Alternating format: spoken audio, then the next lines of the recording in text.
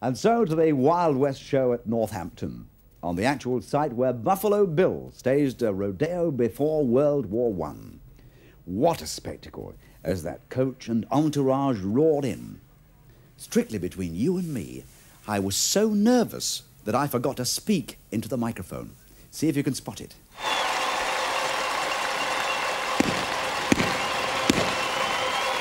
And welcome indeed to Northampton Racecourse to our Wild West show, our spectacular. It's a wonderful show, our Wild West spectacular in Northampton. Here's the coach. Whoa, whoa, whoa, whoa, whoa. Here we go, Magnum. It's coming, the coach is here.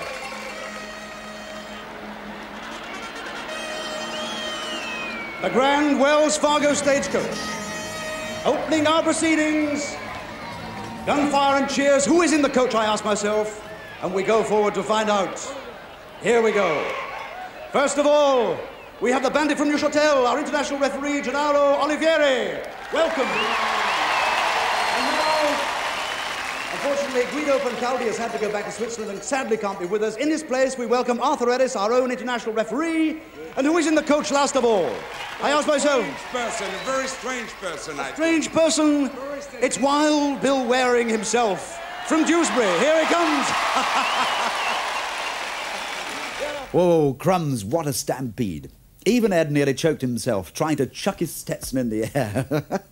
But with an audience of nearly 200 million, I ask you, wouldn't you be nervous?